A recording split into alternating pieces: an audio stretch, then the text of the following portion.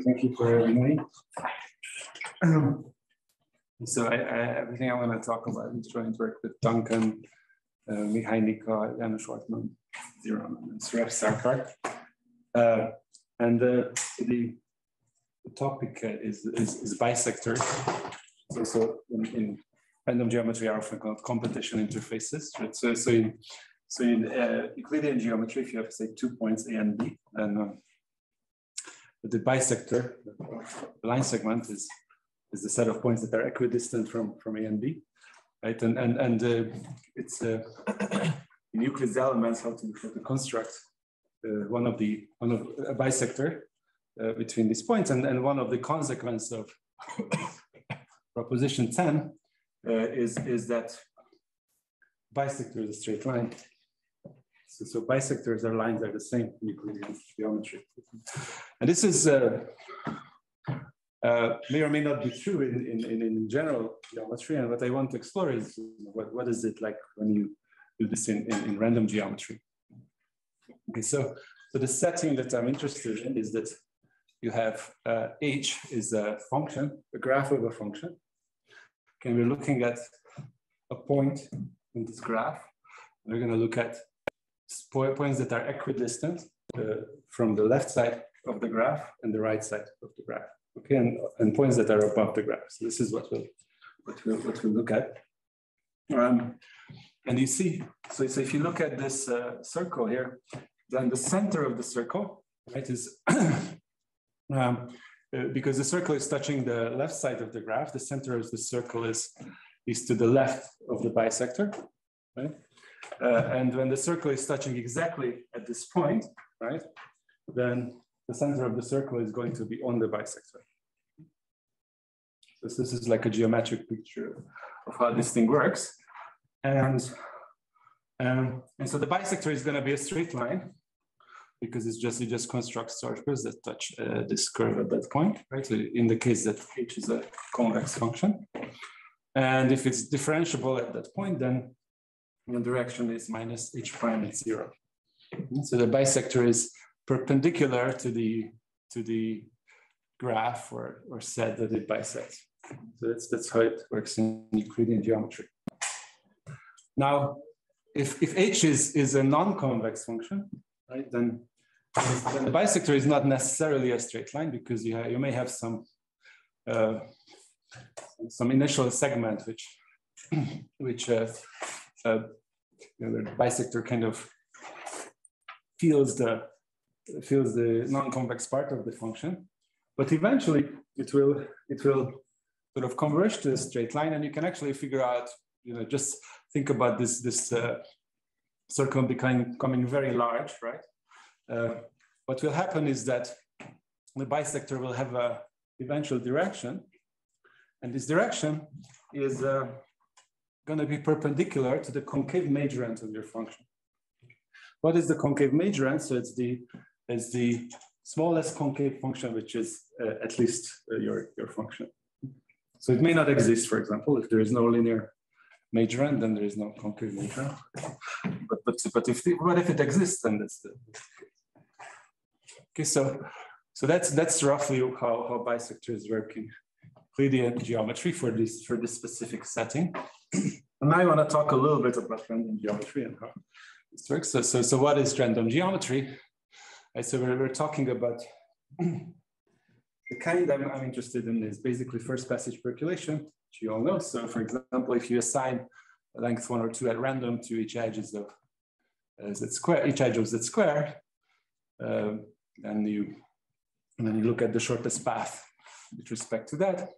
Ignore this kind of wrinkly embedding. This is just a illustration. And then we sort of take a scaling limit, right? So this is what we would like to understand.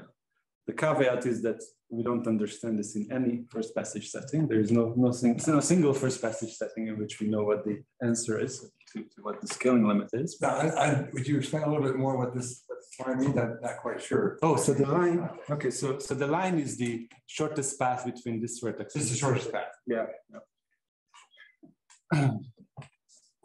And so what is the scaling limit of so this is a random distance, right, between any 2 points in the grid. Now you have a distance, and then you want to understand what the scaling limit is.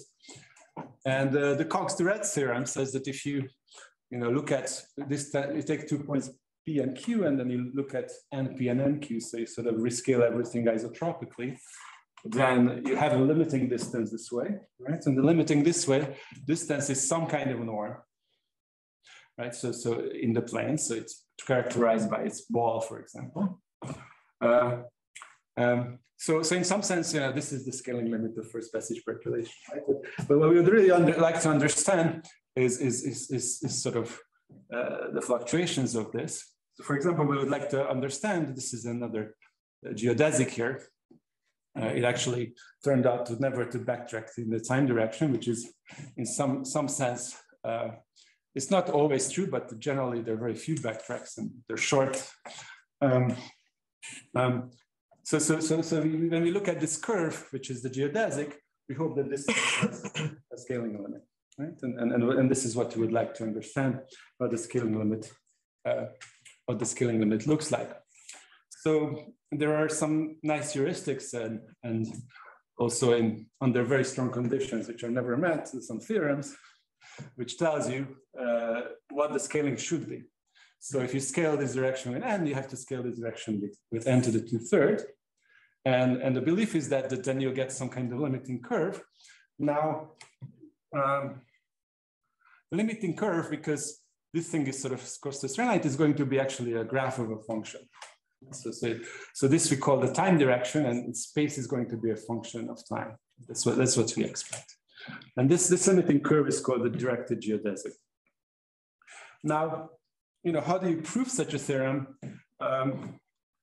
If you want to prove something like Brownian motion, you go and say, well, we prove, the CLT for a fixed time, and then sort of do CLT for joint times, do things like that. But unfortunately, in this curve, we don't really have even a decent formula for a fixed time distribution. Okay, so there is now a formula, but it has an infinite sum. There isn't a formula that doesn't have an infinite sum yet. And for 2-point distributions, there is no formula at all. So it doesn't really work that way. You have to do something else. You can just use the Brownian setting or the Brownian trick. So instead, what you do is you try to take a limit of not just the curve, but the entire geometry. So there's going to be some random geometry. And here is the line that kind of summarizes it. Okay, so if you look at the last passage distance, right, or first passage distance d, and we're going to go to this time direction. So we're going to single out the direction, which is going to be the time. Now I picked it to be a coordinate direction, but you don't have to. And you put in this scaling, so 2/3 and 1, see? Then there is a sort of a main term and the fluctuation term. And this fluctuation term, just like the original distance had 4 parameters, this fluctuation term also has 4 parameters, and it's believed to be universal, right? And I sort of skipped constants. There should be some constants in front of these things. And so this LXSYT, you can think of this as a random metric on the plane. It's not exactly a metric because I've subtracted this asymmetric term here, but it has some properties. For example, just from this equation, you see that this thing should satisfy the triangle inequality backwards. Backwards is because of the minus sign, right? And that's because the D satisfies that, the error cancels, and the T minus S term cancels as well. So this kind of fluctuation term itself satisfies the triangle inequality.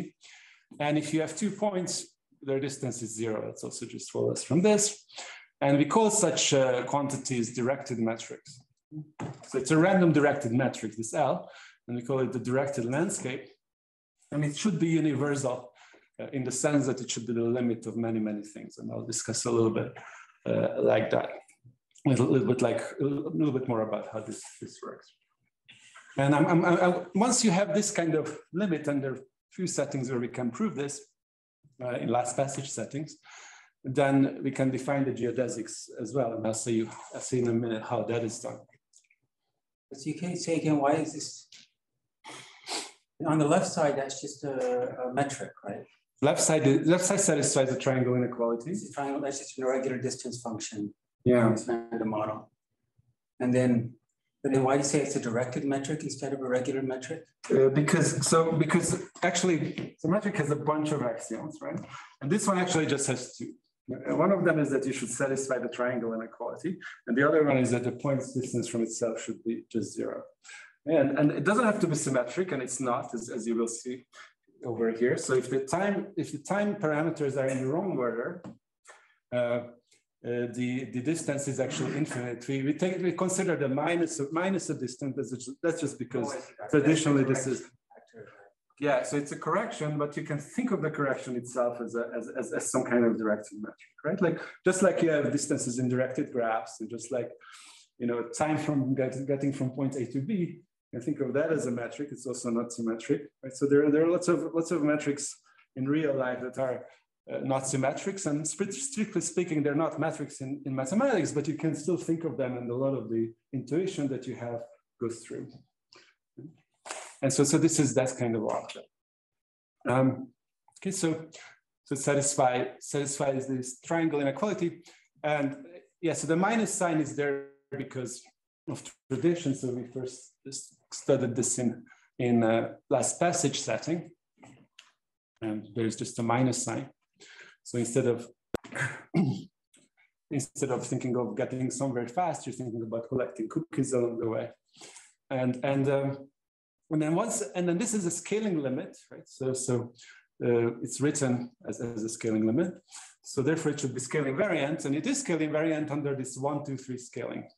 So if you take a point and you rescale points so that the x coordinate is scaled by sigma squared, the time coordinate is by sigma cubed, then this is a process over the planes. The random distance has the same distribution as the original one, multiplied by sigma. So it's scaling variant. It has independent increments in the sense that if you look at between two different times, if those time intervals are disjoint, then what happens in between them is completely independent. That's just inherited from first passage. And then here is what the 1-point distribution is, right? So if you just look at a fixed point distribution, then there is a kind of mean term, if you like, and then there is a traceability law with a positive sign, and that's essentially why we get that negative. You didn't have to put a minus here. And the tracy rhythm has a scale which is the time difference to the 1/3. Yeah? And then you will notice this mean term, we'll talk about it. This is what's called the negative of the Dirichlet distance. I'll talk about that in a little bit. Okay, so this should be universal. So what should matter? The 2 dimensions should matter. And another thing that should matter is that there are enough moments. And this is actually fairly strict here. So whereas CLT you see everywhere, here it seems like you probably need about 5 moments. And 5 moments you don't see everywhere. So this actually limits of the visibility of this random metric in real life. You don't really see 5 moments that often. And it's still an open problem what happens when you don't have 5 moments. So especially when you have just a little bit less. You don't actually know what the limit should be, what the scaling should be, and stuff like that. Is there moments on just the law of the weight? Yeah, just on the edge length.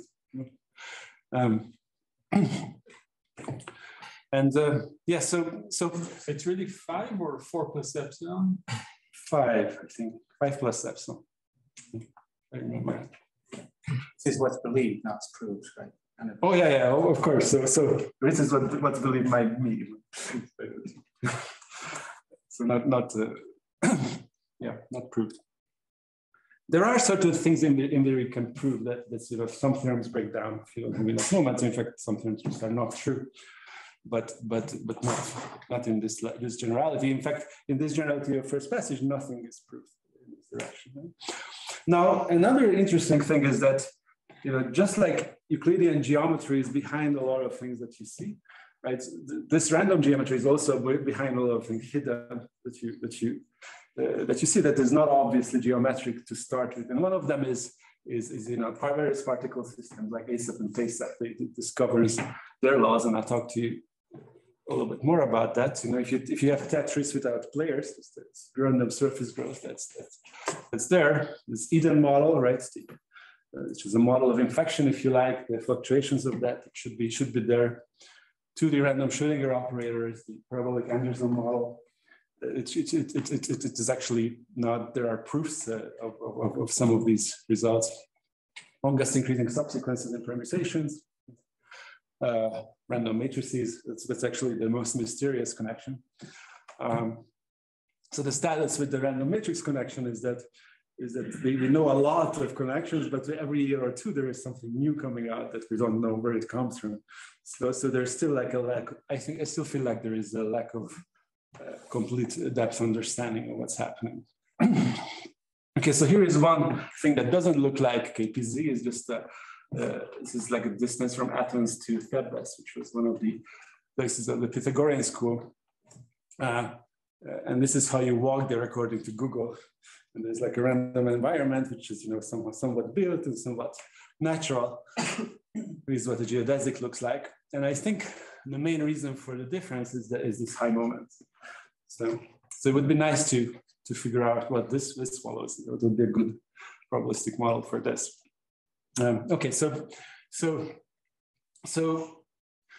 how do we define geodesics in the directed landscape? What is this object? So in order to define geodesics, you need to define a length of a curve, right? And you just define the length of a curve just like in any metric space you would, right? So you can define distance between 2 points. So you take a curve, the way you define the length is you take a subdivision into pieces, you measure those pieces, and then you take the infimum because of the negative sign, infimum over all possible subdivisions. That's the length. And a curve is called geodesic if equality holds for all subdivisions. So that's how we call so they actually, the curve actually realizes the distance, the length realizes the distance. And so this way of thinking about, this way of describing the landscape gives you an interpretation of it as a random one form, right? The random one form is something that you can measure length with, and it's kind of a noisy one form. So you can think of it as a one form valued noise. One thing that's, you know, contrary to these Liouville gravity metrics, this directed metric has no coupling to any kind of white noise. So sort of have to sort of understand it in and of itself. It's not a function of the white noise as far as we know. So what is the directed geodesic? Is just a geodesic from 0, 0 to 0, 1. Turns out it's unique. It's not hard to prove. So that unique curve, it's a unique function. And, you know, first it looks a bit like Brownian motion or Brownian excursion, but it's not. For example, it's almost surely Hurlder 2/3 minus, which is a set that, you know, Brownian excursion assigns 0 mass to. So it's very, very different, and it has 3/2 variation. The variation, if you measure, it measures the time just like it does for Brownian motion. Okay, so there are many last passage models, Brownian last passage, Poisson last passage, and so on, where we actually can prove this, including the convergence of geodesics. And there is no first passage model, no undirected first passage model where we can. Here is a nice thing. If you look at, look at the random permutation, and you look at the longest increasing subsequence in the permutation, right? So for example, in this permutation, one longest increasing subsequence is 3, 4, 6, 8. You graph this subsequence, right? So the first entry is 3, then you have a 4, then you have a 6, then you have an 8, so on. Then this graph is mostly linear. If you remove the and it has about 2 square root of n elements. That's Ulam's problem. You heard of it.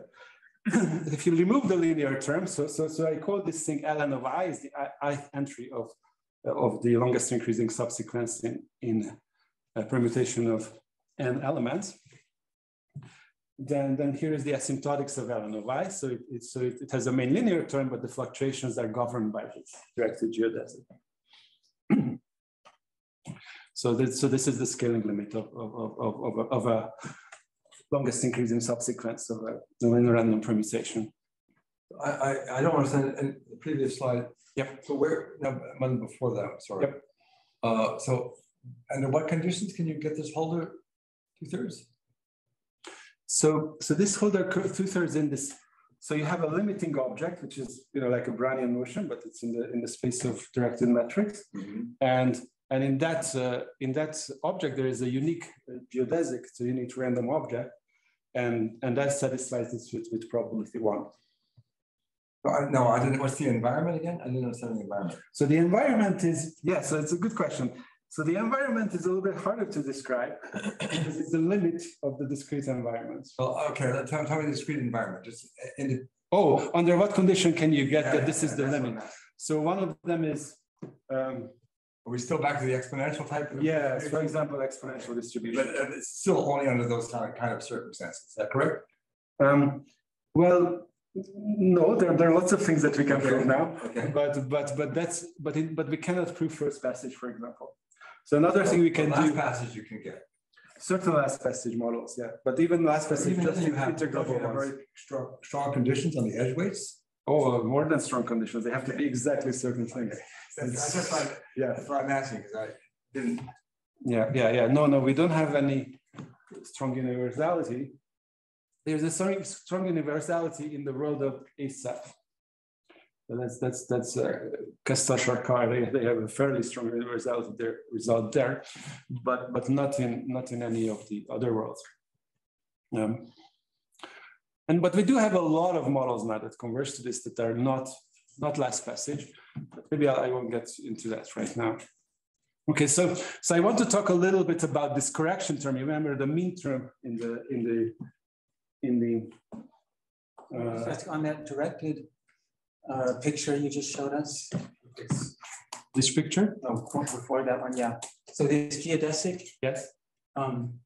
Is this directed? So the geodesic from A to B is not the same as the one from B to A. It's a geodesic determined by the. Yeah. Well, it is the same. Yeah. But like the distance of A to B is not the same as the distance from B to A. A to B is some finite number, and B to A will be plus infinity or minus infinity, depending on the sign. And so it's the metric is directed. The geodesic, yeah. There isn't a geodesic in backward time. You can never go back. Yeah, that's right. Only ask if you like, yeah, that's right. So you can go back. That's good. I see. Okay, I see. So geodesics are always functions. If you reverse time, then this is just the reverse. Yeah. So they're okay. So maybe you're asking about the symmetries of the directed landscape. Okay. Yeah. And it has essentially all the symmetries you can imagine. Plus one, which is a shear invariance, which is very strong.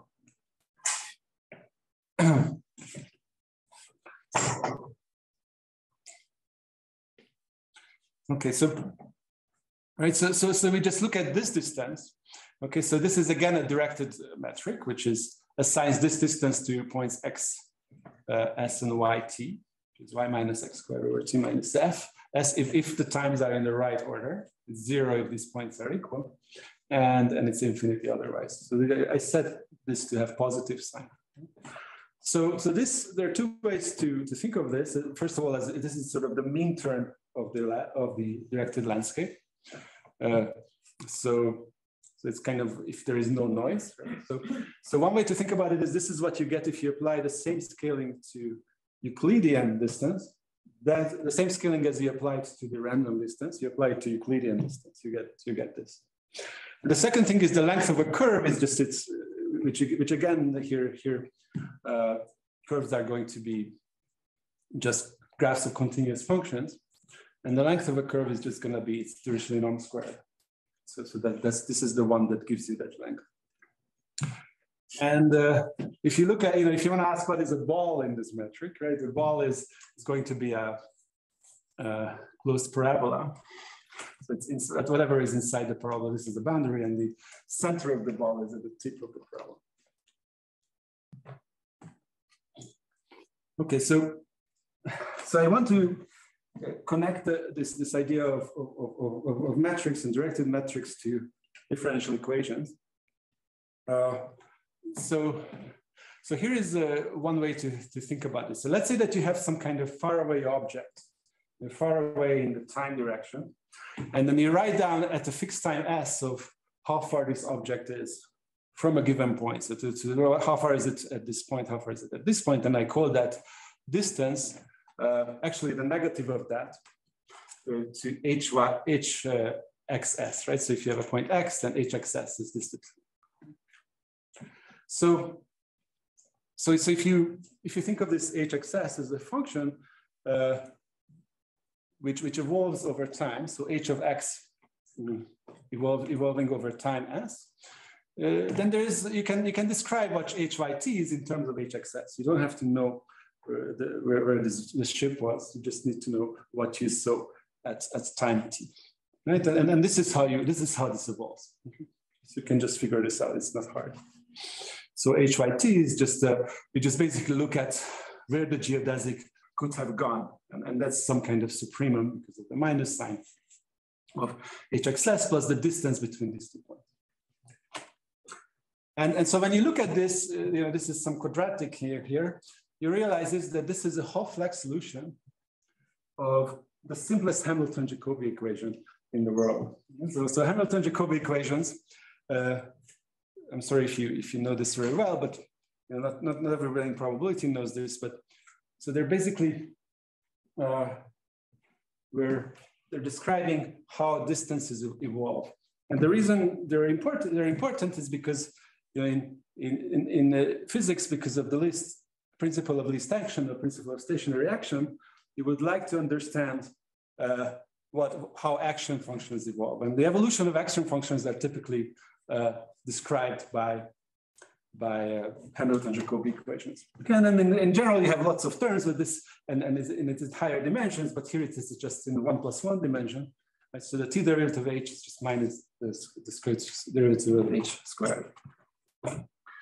And then you can forget about this whole boat story, right? You could just think of it as an evolution of a function. You have some initial condition, and then you see how it evolves over time.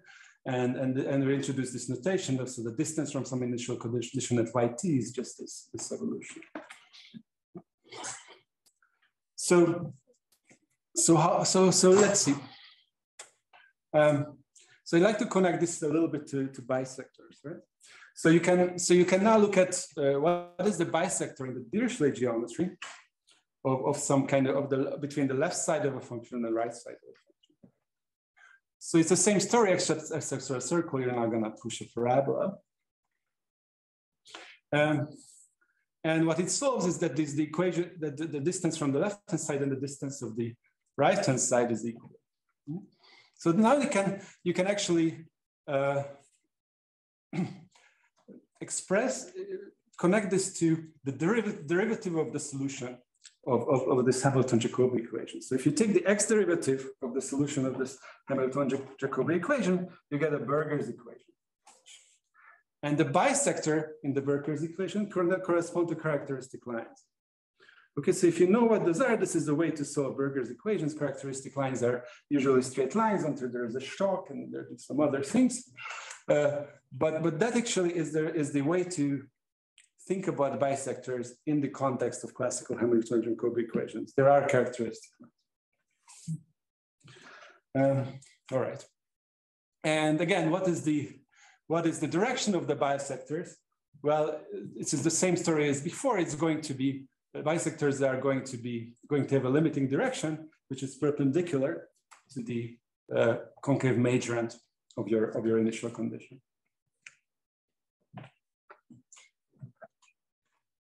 So let's talk about the directed landscape, right?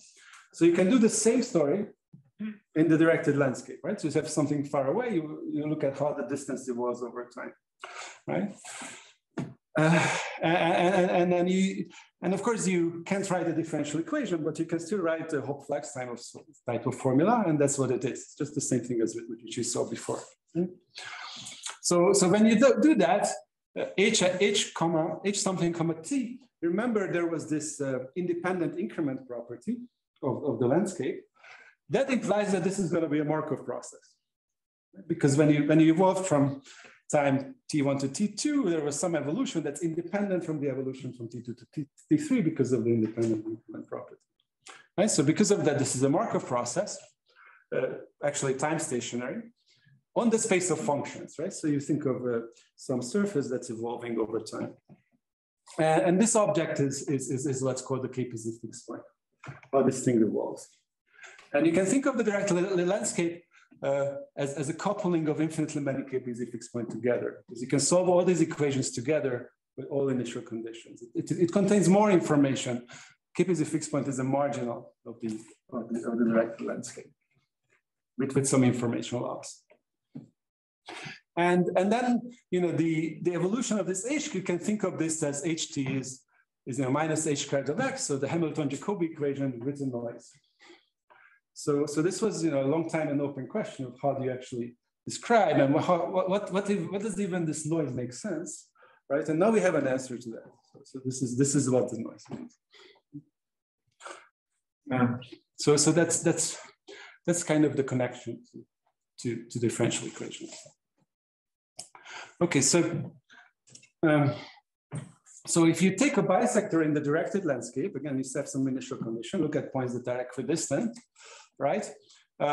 It solves, again, this equation that you're equidistant from the left-hand side of the function and the right-hand side of the function. And you can think of this bisector as the characteristic of the noisy Burgers equation. But it's really far away from a straight line, so it's not, you know, it's hard to write it directly, characterize it directly like we do it in PDEs. But now we have a definition of what this is. Okay. So here is some picture. Okay, so this is okay. So this is, I think, exponential last passage here, and what I did with the gray is for each point in the plane, I drew the geodesic to this boundary here. This is the shortest path that goes there, and then you get a tree or a forest, right? There's a bunch of trees.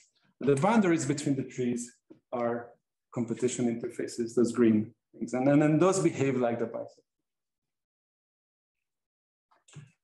So that's like a discrete model. Okay. So I'll tie all these things together, but let me tell you about one more thing, which is TASAP. So what is TASAP? So you probably all know. It basically originated in biology, trying to understand traffic through the cell membranes. But another thing that it describes is polymer synthesis from mRNAs. It's an important topic nowadays. And the basic idea, all you have to know is that there's this ribosome that goes going along the mRNA and it's making, you know, reading the code and making stuff along the way. But there isn't only one. That's the point. There's more than one. And then as they go along, they create traffic jams. Okay, and then you really like to understand how these traffic jams work. And actually, the TASAP is a pretty good model. It's like people actually do statistics with it to describe these things. And what is TASAP, right? You just have particles. As you know, they have just particles at integer size. So you have some particles, and the particles have some Poisson clocks. And when there's a Poisson clock rings, then they like to jump ahead, and they'll jump ahead as long as there's nobody ahead of them. So it's the simplest model for traffic. You go as fast as you can, except you don't actually hit the person in front of you. Right? And then a standard thing to do is to think of this thing as rather than evolution of a set of particles, you do the integral, like the CDF of this kind of random measure. So you go up if there is a particle, go down if there is a hole, right? And you get this kind of height function. And then you can define the evolution on the level of height functions. Particle jumping up ahead means, right, that there is a particle, this up thing was a particle, this down thing was a hole, and then an up little wedge is going down to a V. Right? So wedge to V is how this thing evolves. So at rate 1, every time you see a peak, it becomes a little valley. That's TASAP evolution. It's actually funny that this is a surface growth model, and it's actually going down. It's not symmetric between up and down, so it's quite funny how the evolution is. Okay, and then I want to tell you about second-class particles. The problem with TASEP was that this height function evolves very nicely. It actually has a scaling limit and everything, but particles themselves, they don't evolve very nicely. They really like to go to the right, and they kind of just zoom past your picture. So you don't really, the particles are not very helpful in understanding what happens on the large scale. It's a little bit like, water molecules, they're not the ones to follow when you look at waves, right? It's the same story. So to correct that, or to fix that, second-class particles were introduced. And the second-class particle can be thought of, and there are many definitions, but the one I'm going to use today is this one. They can just think of them as a little valley. So it's just a down and an up. So if you have a down and an up in your initial condition, then as this process evolves, you can actually follow where it goes. Right? Because most of the time it doesn't change, but if a neighboring, if this down thing, if this gets flipped down, then the particle just slides in that direction. So that's the evolution of the second-class particle. Is that clear? So over time, there's a second-class particle that you can call x of t. And that actually really captures what happens to TASEP in the interesting regime. That doesn't zoom past anymore. Okay. And so there's been a lot of study about what happens to second-class particles. So these authors studied, and I'm just going to mention this result, which is beautiful. So if you start with narrow wedge, which is just this initial condition, and maybe you have to put a little value in the top, then there is a theorem that xt over t satisfies the law of large numbers, but the limit is random. So it's a random law of large numbers. In the early times, it's kind of decided which direction this particle will go. And it's a uniform between -1 and 1. So in general, this is a kind of question of how do you characterize the speed of these second-class particles? And there's a lot of work in this area. Okay, so let me finally tell you a theorem that holds, and this is what I think we proved it must be Raman. And that's the following. So let's say that you have some initial profile for TASEP, right? Some initial height function. And let's say that this initial height function in the KPZ scaling converges to some fixed function. Then the second-class particle, the evolution corresponding to this initial height function, converges to some random curve. Okay? And that random curve is the bisector of this initial condition. So this is how these two things are connected, right? So TASEP particles were always thought a little bit like, the second-class particle was always thought like characteristic curves, and this just kind of make this thing precise in this limit. So this is how TASEP and random geometry, this is one of the ways TASEP and random geometry are connected. So here is this bisector, and we haven't really studied this. What does this curve look like? So let me tell you about a couple of terms, right? So what is the bisector? Remember, it was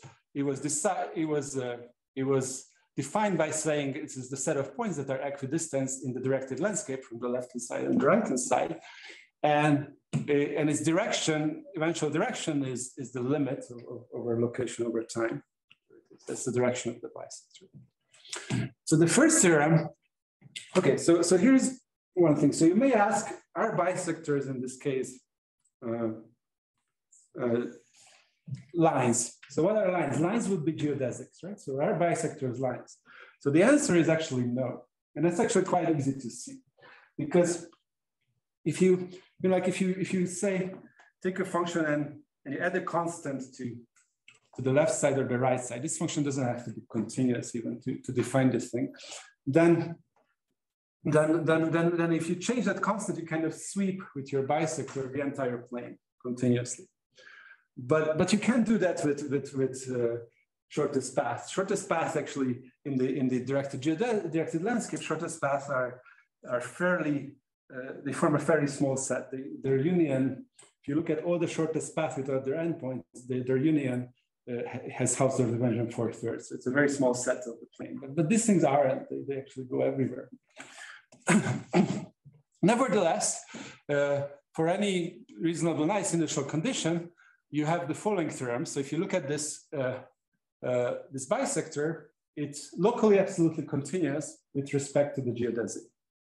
So the fluctuations are exactly the same. And this kind of absolute continuity, you know, is a very strong statement because you can kind of recover the entire fluctuation structure just from a little piece of this, this random function. You know, it's just some kind of sampling and rescaling because of scaling variance. So it really means a lot. So they're not quite not quite straight lines, but their law is absolutely continuous with the law of straight lines locally. So that's one thing we know about them.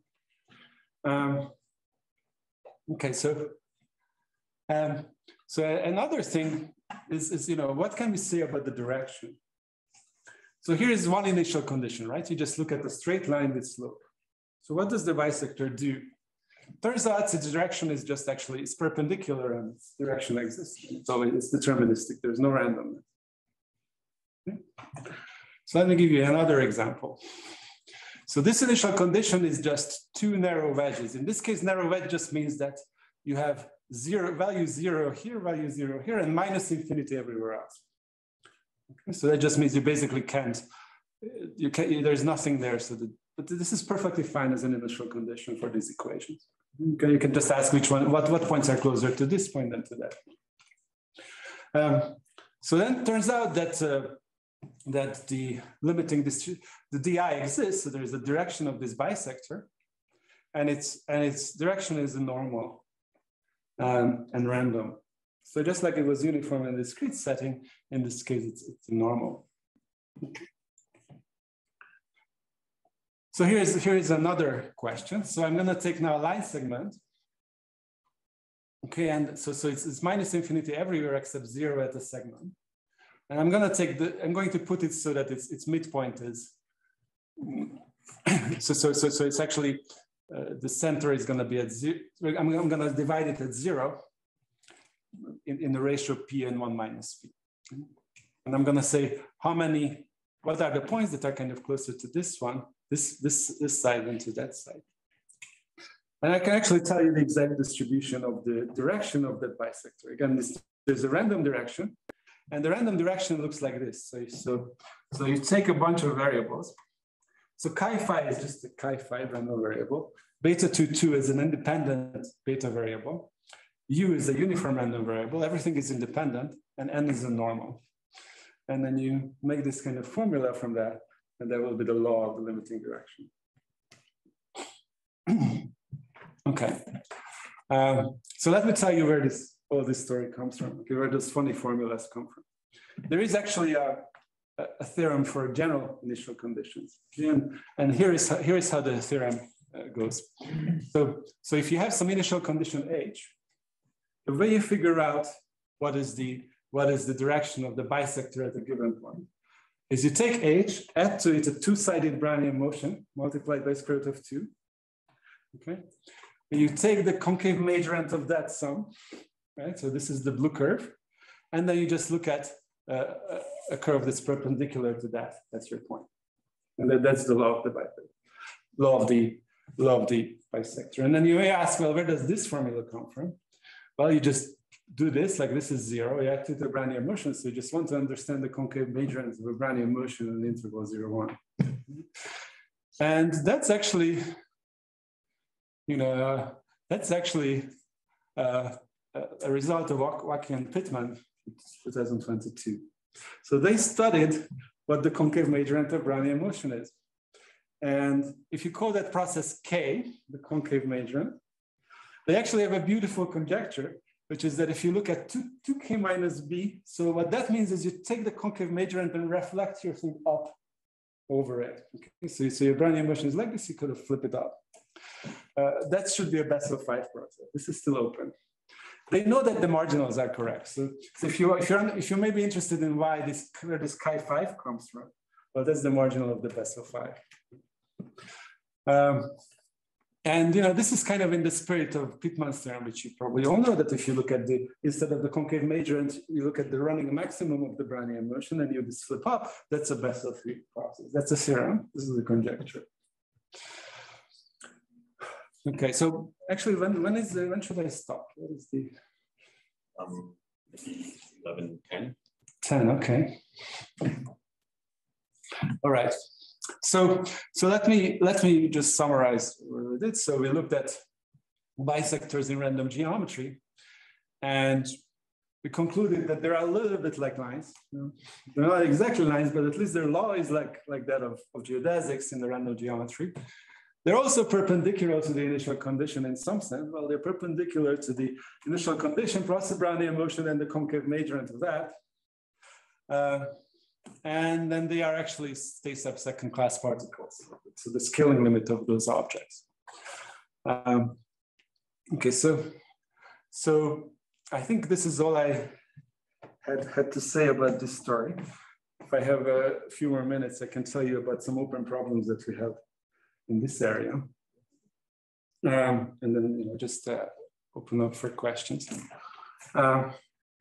So as I said, there is no first passage model that we can do. None. Which is a little bit embarrassing. It's not even, it's not even at the level, we don't even know the scaling exponents for any first passage model. So it's very sad. Now, it would help a lot if we knew something about at least this limit shape. Remember in the Cox-Duret theorem, it would be nice if that thing didn't have facets and didn't have that many corners. Those are the problem. Facets are just straight lines. So if it was locally twice differentiable, that would be fantastic. That would help a lot of the theorems, although still wouldn't get us but it would help. So this is kind of the limit shape problem somehow is perhaps the most, perhaps the one that has the most hope of being attacked somehow. But yeah, so I guess this is what I described was more like the convexity problem. The limit shape problem is just that there isn't a single model where we know what the limit shape is. So that's another problem. So the limit shape, we know that it exists, but there isn't any law on random variables where we would know what the limit shape is. There's a beautiful problem. So this directed landscape is somehow given in terms of the area line ensemble, which you can think of it as infinitely many non-intersecting Brownian motions. Which there is a top line. Now to make sense of that, this is kind of what it looks like. So this is so the top line is the Airy process. This is just how the directed landscape changes if you move one of the spatial coordinates, but you fix everything else. Then it looks like this Airy process. This follows a parabola, and then there is a stationary process between if you subtract the parabola. And then this object has the following property. If you sort of rescale, if you pick a box here, maybe these three lines, and forget everything that's in here. So you forget the segments of these three top lines between these two times, but you do remember the line below. Then conditionally on what you see, the conditional distribution is this Brownian Gibbs property due to Corwin and Hammond is actually just Brownian motions conditioned to not to intersect. Okay, and there's a beautiful conjecture due to Corwin and Hammond that there's only one such process, up to say some trivial symmetries like translation and so on. So this Gibbs property should actually actually characterize the stationarity, and the Gibbs property should characterize this infinitely many non-intersecting Brownian motion. Okay, so there's another difficult problem that I mentioned actually the other day that we don't know how to do. And it's kind of the half-phase problem. So let's say that I have a directed landscape and I cut it in half. So this is the time direction, and I cut it in half, cut space in half. And then I'm going to say the distance between 2 points is just the length of the shortest or longest path in this case that stays in the half plane. So then I have a distance in the left half, and then I have a distance in the right half. And I would like to know whether from this information, which is the distance on the left half and distance on the right half, I can recover the actual distance in the entire plane. And what we really would like to do is somehow have paths that cross many times, and you would like to add these pieces. But unfortunately, any geodesic crosses, of course, infinitely many times, and the summation there seems very difficult. So we don't know actually how to do this. Surprisingly, I was quite surprised. This wasn't easily doable. And there's a beautiful problem called the length and shape problem, which is the following. Let's say that I give you. Remember that geodesics, well, they do have some direction, do have some graph of how they behave, but there's also they also have a length. Right? How long is this geodesic? And the length is, a priori is not given in terms of the shape, but it may be that it's contained in the information given by the shape. So somehow, by looking at the fluctuations at a level more precise than just saying that this is 3/2 variation, you could tell how long these geodesics are. And that's again an open problem. There is a partial result in this direction due to Duncan Dovern, and he proved that if you know the shape of all geodesics between all points in the plane, then we can recover all the length. That's true, but not for a single one. Okay, so I'll stop.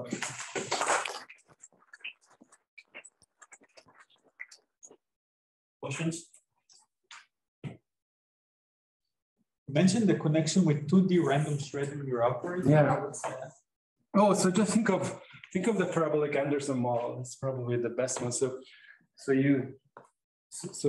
what is the best way to do it? So you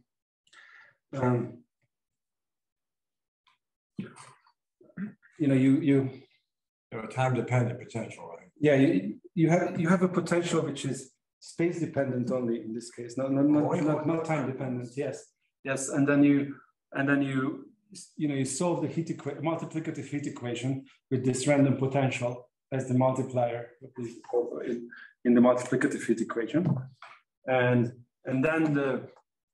then we actually, if this random potential is white noise, then in certain direction with Alejandro Ramirez and Jeremy Questel, we can actually prove this limit of directed landscape and the KP's equation. So if you make your, so this is a little bit, you can think of it as sort of a finite temperature version of the first passage percolation. Okay.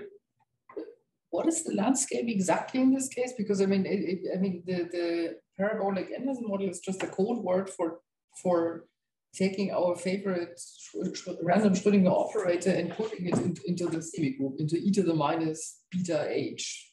Yeah. Okay. And so what are you exactly monitoring with this? So you solve you solve the heat equation, multiplicative heat equation with this noise. Yes. You can think of that as the partition function of some random polymer, right? Yes.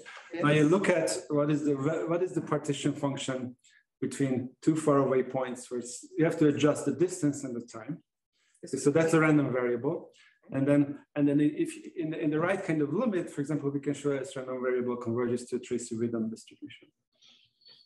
So the partition function is the matrix element of e to the minus beta h? Yes. Yes.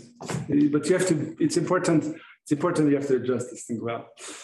We don't know it in many regimes, we just know it in one specific regime. And there are many regimes that it should hold, actually, including regimes that we don't know how to prove. If you have a one-dimensional and you have a space-time potential, which is random. Yes. And that represents kind of an environment for you. E to that weight. And then you look at Brownian motion along those weights. Yes. It's very close to, and take the logarithm, that gives you Yes. So that gives you your Hamilton-Jacobi equation, and in turn Berger. Yes. So that's kind of the viscous version of this inviscid Berger's equation. That's the KP's equation. And yeah, so there's, you know, like there's proofs that converges to this directed landscape, or at least some marginals of it. And there's one due to Castell and Sarkar, and there's one due to me now in fairly big. So in this kind of, what can you say in that case? I think that's sort of quite an open problem, right? no, mostly that is done now. So yeah, so one thing that what can you do? So one thing that you can do is you have some initial condition, and you evolve your equation, and then you apply to the KPZ scaling to the KPZ equation. Then the evolution of that initial condition, well, you have to take logs, will converge to this evolution that I gave you. That is this KPZ fixed point that you can do.